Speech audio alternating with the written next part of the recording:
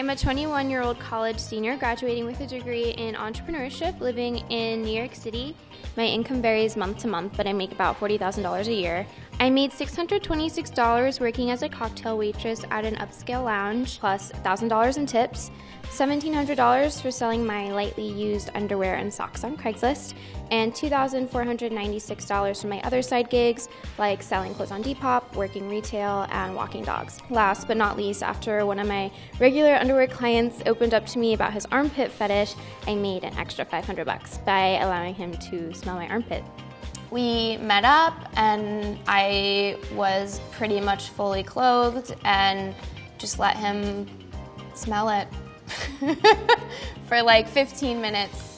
This month was particularly lucrative for me because I took home about $6,322. I spend $1,300 a month for rent, $141.76 on average for my utilities, $252.56 on monthly subscriptions, $30 a month to charity donations, which leaves me about $4,597.68 to spend. I do have around $2,500 in credit card debt. My parents set up a savings account for me when I was younger for my college education that I also contribute to now. I'm so lucky that my parents were able to help me out, and it's not lost on me and what a great privilege this is, because I know not everyone has their parents that are able or willing to help them out with their education. And I have about $10,000 in my savings account. Here's my last statement.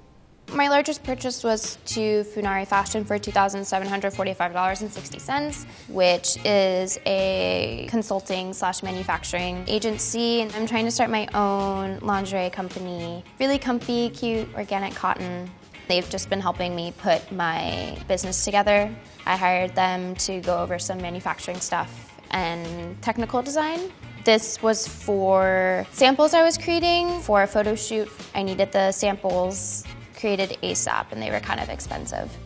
I spent $40 at Body and Pole. Body and Pole is a fitness studio specializing in pole dancing and aerial arts.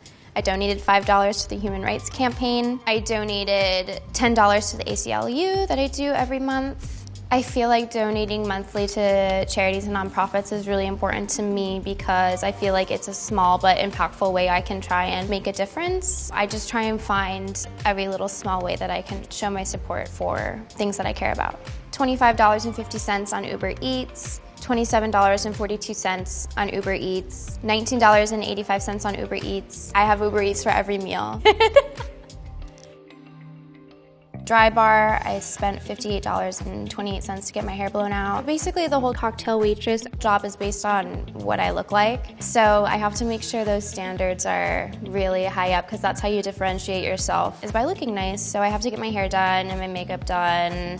I have to make sure I'm in tip-top shape all the time. $14.14 at Duane Reade. So I have a routine every week. I have to do it or else I'm really grumpy. I have to take a bath with Epsom salt and light candles and eat my dinner in the bathtub while I watch Bob's Burgers. It's like my self-care routine. $20 at Planned Parenthood.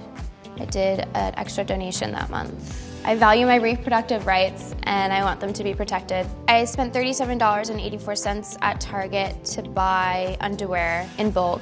They equal out to like $1 or $2 a pair, and that's what I use for my dirty underwear business. I started selling my underwear on Craigslist when I was a cam girl. At that time, customers would bid on the underwear I would wear during the show, and I would mail it to them.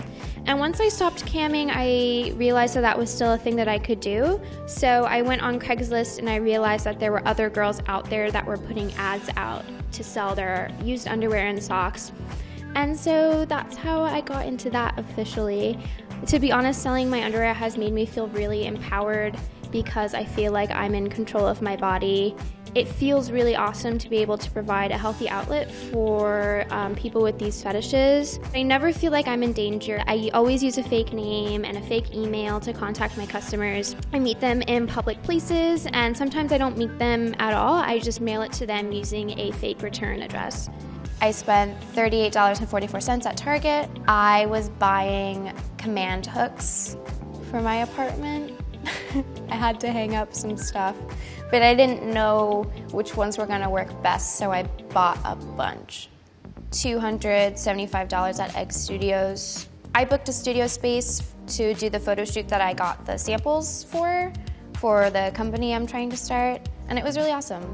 I'll probably use the studios again. $82.51 at Forever 21, $19.59 at Best Buy, $204.70 at H&M, $89.40 at Victoria's Secret, $47.25 on Whole Foods, and $76.20 at the Geek Squad. And all of those were for the photo shoot. I was buying some accessories and clothes to go with the lingerie. I had to get a new SD card. And then my computer was having some issues, so I wanted to make sure it was all good and ready before we did the shoot. And that's why I had the Geek Squad fix it. I spent $125 on American Airlines. That was actually for a pet ticket. I was flying my ex-boyfriend's dog out to see him because I'm a really good ex-girlfriend. Triggered. I highly recommend everyone read You Are a Badass at Making Money, Mastering the Mindset of Wealth by Jen Sincero. That I think has really helped me to be financially independent and make money. The book is all about developing a healthy relationship with money and creating a mindset that will let you get rich. Not wanting to make money, but wanting to make money to do something good for the world. And creating a mindset that will help you create energy for the universe to bring you money. It sounds really like foo-foo, like, oh, energy, universe, but it really makes sense. I would love the underwear brand I'm trying to launch to be my main source of income. I know it's gonna take a few years to get to that point, but my goal is to have my own business and have that be my life. I hope that I can sell the venture, start something new, make that big, start something new, sell that. I'm very entrepreneurial by nature, I always have been.